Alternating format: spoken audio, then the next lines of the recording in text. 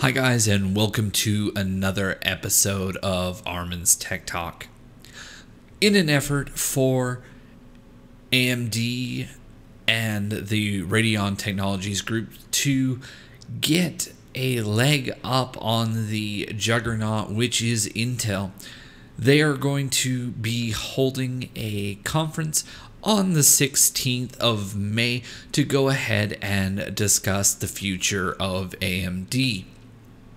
At this time, it is expected that they will discuss a little bit more about their Vega graphics architecture, which should be launching around Computex timeframe, and it is expected at that time they will have a dedicated event for the Vega launch.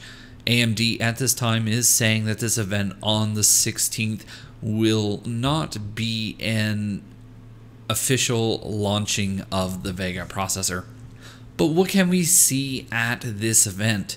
Well, I mean, to break it down, we're probably going to see a little bit of Vega. We're going to hear some technology about its successor, which is Navi, which is, at this time it's rumored that that chip will either run on GDDR6 or HBM3. Nothing has been confirmed, but look for that at that event.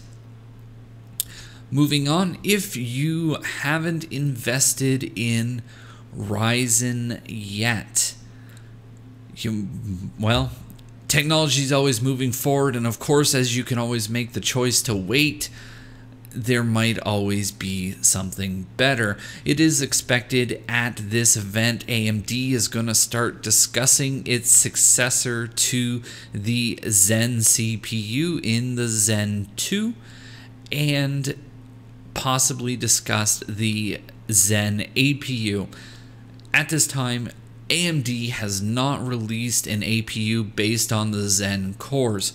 So to give some comparison, if you are not fully aware of how a lot of these chips work, is Intel releases a chip, they will release a mainstream variant of their newest architecture, and then what they do is they also slap a GPU subset of cores onto the silicon die, which basically turns it to a system on a chip.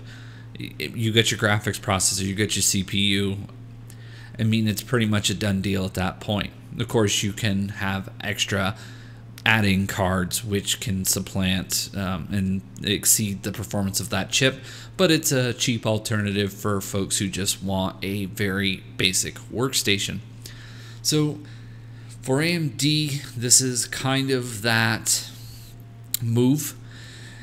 The APU does bring in the graphics core. I mean, a lot of people running just the chips, it doesn't have those graphics processors enabled, but the ones that they've released currently are more mainstream. They haven't released anything in the high-end desktop segment, where for Intel, that's how they differentiate. The mainstream does get the graphics processor, where the high-end will not usually get that component. AMD is kind of more staggering this, where their APU lines get the graphics processor. So we're going to talk about the future Zen. I think this is the most important thing, as Zen 2, or whatever they decide to call the future of Zen, will have greater and better performance than the chip that we have now. So once again, also competing and pushing Intel along, because we need a company there to push Intel along. It's important.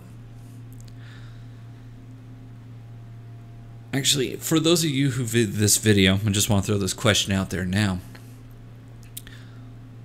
What are you running for a computer? Are you interested in Ryzen? Are you interested to see what's next for Ryzen? What I am waiting for, what I want to see, and I would actually, if they do it, I would build either a test bench or something else, so I would have an ability to compare both AMD to Intel, is a higher core count system. Now, I do understand that the 7 Series 1800X can compete and beat the 6950K. That'll be, I'd actually like to see that in person, but I like power. I like to see things processed. So I would actually be very, very interested in seeing what a higher core count chip could do.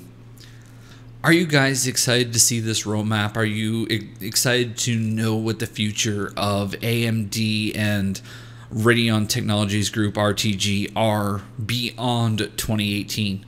Because, hey, this is May 2017. We're almost halfway through. 2018's right around the corner, and it's always kind of nice to know that there are more products coming. And guys, if you like this video, give it a thumbs up. You know, why am I waiting? Yeah, okay. If you like this video, give it a thumbs up. If you don't, you know what to do. And of course, if you found this informational or entertaining, please hit that subscribe button. You can find me at Armin's Tech Talk on Twitter. And once again, thanks for watching, and I'll see you in the next video.